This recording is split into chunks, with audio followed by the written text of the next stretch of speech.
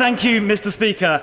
I beg to move leave is given to bring in a bill to regulate industrial action by those providing certain critical national services, to define critical national services to include railways, buses, trams, the underground, the NHS, fire and ambulance services, to require those taking industrial action on such services to demonstrate the matter in dispute is such that the adverse effect on the public is proportionate and reasonable, and to provide for the High Court to adjudicate on this and determine a minimum required level of service to the public during strikes and for connected purposes. Madam Deputy Speaker, trade unions have a long history of campaigning for workers' rights stretching back to the 19th century. Trade unions ushered in an era of regulated working hours, holiday pay, sick pay, maternity pay, health and safety at work, and decent wages. I applaud those achievements, fought for by trade unions and made law by past parliaments. I respect what trade unions have achieved in the past 150 years, and I understand the right to strike is inseparable from the struggles that led to these victories which have helped civilise our country. But we must also recognise that strikes have a profound effect on the wider public, especially where those strikes occur on critical national services. Madam Deputy Speaker, it is time to consider again the impact that strikes have on the wider public and to protect the public as well as uphold the right to strike. A few weeks ago, I received a heart-rending message from a constituent, Jenny Lehane.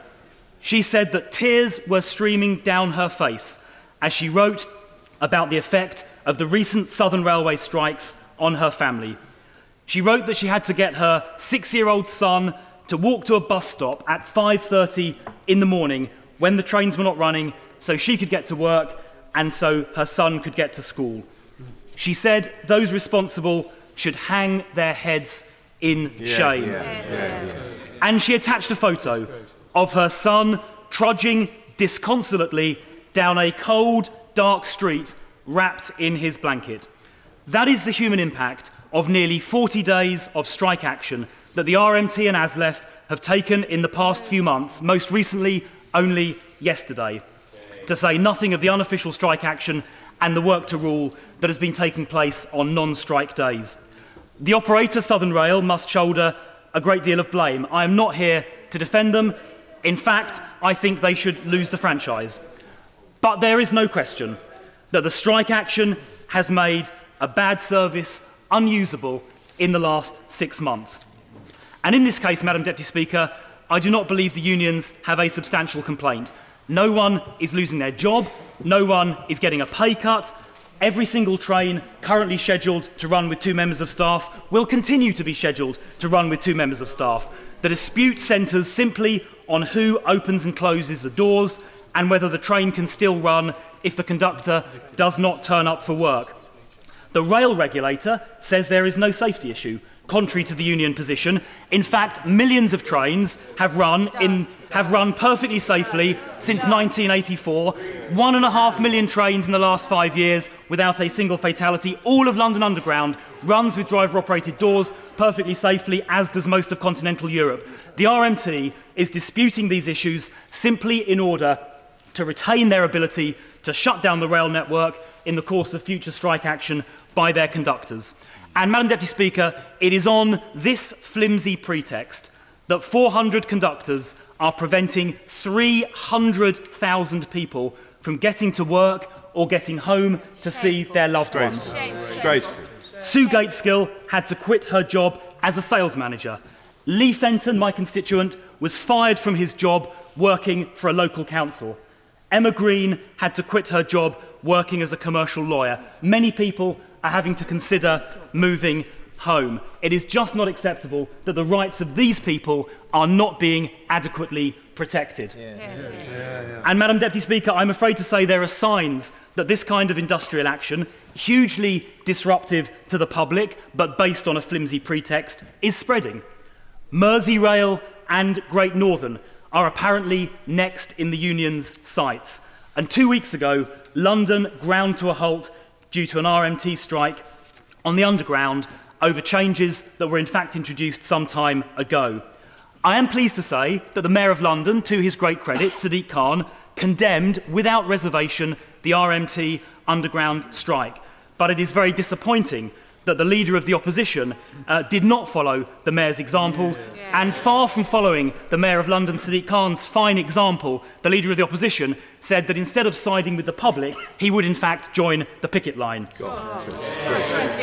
And I must say, the president of the RMT, a man called Sean Hoyle, did not even bother to disguise his motives. He was recently filmed speaking to a group of trade unionists, saying that the strikes had the objective of bringing down the government. Those are his words, not mine.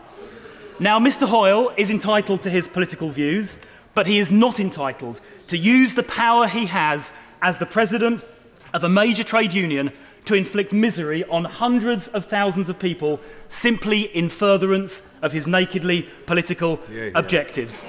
Madam Deputy Speaker, we now need further legislation to recognise the public's right to get to work, their right to see loved ones, their right to receive medical treatment, as well as respecting the union's right to strike, which I fully accept.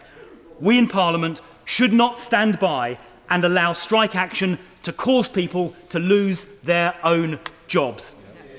This bill goes further than previous legislation and proposes that strikes on critical national services, such as the railways, the tubes, buses and NHS, should be proportionate and reasonable in the view of a High Court judge in order to be lawful. The judge would weigh up the complaint of the striking workers on the one hand against the impact on the wider public on the other in deciding what is reasonable and proportionate. And where strikes were allowed, the judge would specify a level of basic service that would be available during any strike. The law in Canada and in Spain and in Italy already works in a similar way, guaranteeing a basic level of service. And, Madam Deputy Speaker, a poll published in yesterday's Evening Standard found that 55% of Londoners support these proposals. And, Madam Deputy Speaker, public support for these proposals is growing daily. Many other members support these proposals too. In a very similar vein, the member for Bexhill and Battle, who I see is in his place, is introducing his own 10-minute rule bill on the 4th of February to stipulate that strikes based on the pretext of safety concerns cannot proceed unless the relevant regulator agrees there is a safety issue. Madam Deputy Speaker, I do not for one moment dispute the right to strike, but the public also has a right to get to work and not be forced out of their own jobs by union action. A fair balance is needed between the two, and I'm afraid to say current legislation does not provide it. To support this motion today, if there's a division, you do not need to agree with the precise details of this bill. For example, you may think there are better methods of arbitrating between the rights of the unions and the rights of the public than through a High Court judge. Some people have suggested to me in the last few days Parliament itself might be an alternative. But if you support this motion, you are sending a simple message that the public have rights as well as trade unions. And it is Parliament's duty to protect the public as well. Madam Deputy Speaker, this bill is about balance, this bill is about fairness, and I commend it to the House.